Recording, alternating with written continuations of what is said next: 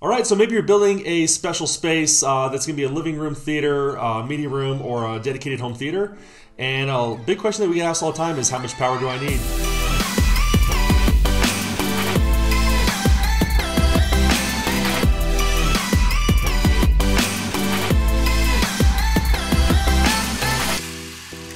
All right, this is Tyson Rabney. I'm filming from the Quality Audio Video Showroom in Centennial, Colorado, and let's dive right in. All right, so I'm on this forum, and the guy's asking if he needs more power for his system. So I'm gonna try to approach this in some of it will be kind of hypothetical because I don't know his exact situation, and I'll just kind of lead you through some of my thoughts on this and approach it from a few different perspectives. So he's actually got a pretty solid receiver. Down here in the equipment list, it's a Denon AVR-2311. So currently it is about a decade old, but I popped over to Sound and Vision, and just for a basis of what we're discussing and what this guy has in particular, is this amplifier, this surround sound receiver is rated for 105 watts into 8 ohms, so an 8 ohm speaker load, with all channels driven. That's really important because a lot of manufacturers might rate their receiver or amplifier and it won't say all channels driven, so they may only be driving 2 of the 7 or 9 channels, and so they're bumping up the marketing specs and what they can say the receiver can do per channel. But nevertheless, just for a basis of reference, this receiver does have a good spec on it. I will preface that with saying, amplifiers are not all created equal. Power is not created equal. There are amplifiers with significantly less power than this that will by far and away outperform it. So we just have to kind of preface that, and that can be a whole nother video and discussion that we can get into. But I really like this this comment that he makes. He says, "I just saw the new Terminator movie with some friends. I had one of the highest volumes I had had in a long time." And he's referring to the volume that he had on his system. He's saying he had the volume turned up to minus 8 dB on the Denon. After a while, he had turned it to minus 12. So he's just giving us a reference point of where he had the volume level set on his receiver. In all honesty, it doesn't give us enough reference because we don't know the size, the shape of the room. We weren't there, right? We didn't experience it with him. But what he's basically saying is that as he turned it up, because he was really excited, he loved the movie, he was looking for that just ferociousness and impact from his system, and he wanted to show it to his friends. He was really excited about it. And he said the sound was good for his friends. They were impressed, but that something was missing.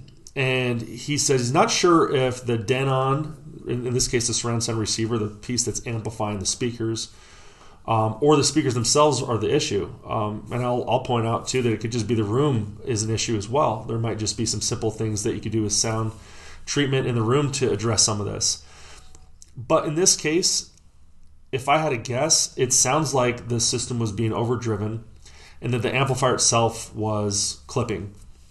So when a sound wave is coming in and it's just kind of doing a nice S pattern, and the receiver is no longer able to keep up with that load, it'll come up, and instead of having a nice curve at the top, imagine that sound wave just getting completely cut off and going back down. And so the system was just being overworked more than likely.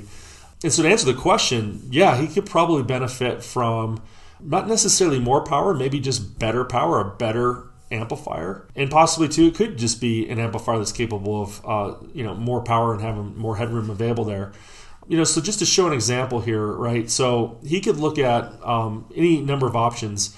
One possibility too is maybe just separating out the preamp and amp stage. So having 2 components do the same work that the receiver's doing. So as an example here, if I pull up company Paris Sound, they are well known for solid engineering, a lot of performance for the money.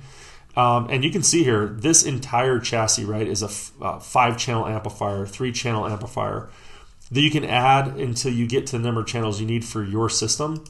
So this component's only job is to provide good, clean power. And just for the heck of it, we'll go ahead and compare specs, even though a watt in this product versus a power increment in another product are not necessarily equal. This one is rated at 250 watts by 5 at an 8 ohm load, all channels driven. And in this case, they also specified that they did it across the entire frequency spectrum from 20 hertz to 20,000 hertz, which I think is also important to point out in the test. At the same point, they say if you can put a 4 ohm load, meaning your speakers are 4 ohm, or the way you wire it ends up at 4 ohm load on the amplifier, then you're going to get 400 watts continuous out of all 5 channels. So this is a significant amount of power increase over what he has. It's also coming from a dedicated piece with a better power supply and better internal components. So you can see here, just by having a component that is engineered specifically for this job, that it may very well give this guy what he's after, which is the ability to increase the sound pressure in the room and not have the system start to give out on him. You might pair this with, there's a lot of different preamps and processors, but you'll want to pair it with a component that is just handling the preamp stage. So in this case, I just pulled up this company, Acurus. They're part of Indie Audio Labs.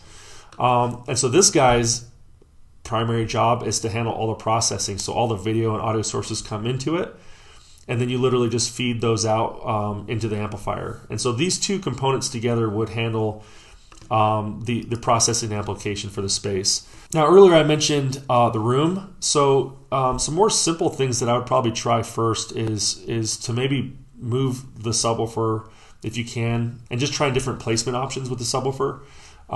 You might just notice some really hard surfaces in the room possibly, and look into some sound treatments. So the sound treatments might be the thing that fixes the room and allows the system to perceivably perform at a higher level.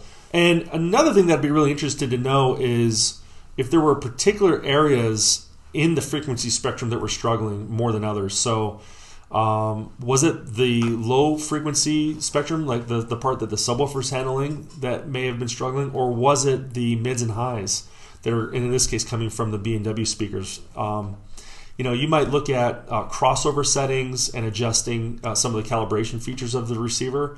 These are all things that might just lead to the type of impact that you're looking for in the room. And sometimes, once we find that really sweet spot with the volume level and everything's been set on all of that, we will personally oftentimes then set a volume limit on the receiver. So if we notice that the system performs flawlessly and beautifully up to -5 dB as an example, or 0, or whatever the volume level is, we'll put that volume limit in there, and that way in most cases you can just go ahead and crank it up, and you're not going to enter that distortion realm. And then in the back of your mind, you just know that eventually when you want to cross that bridge, you can look at upgrading the components, whether it's the speakers, the receiver, whatever is identified to need to change in order to give you what you're looking for. And then at that time, you can go ahead and entertain the possible swap or upgrade of components. All right, so today I attempted to answer the question, do you need more power? I use this guy's system as a specific example. And at the same point too, I was trying to shed light on some other things that you could do that may not be directly tied to increasing the power of the system, that might also give you what you're after in terms of the overall performance of the room and the system as a whole. So I hope this was helpful. Let me know what your thoughts are. Let me know if you have some additional questions. I definitely encourage you to start the conversation. Leave us a comment below with feedback or questions that you have. And be sure to like, follow, and subscribe. And until next time, this is Tyson Rabany with Quality Audio Video in Centennial, Colorado. GoQAV.com. We'll see you later.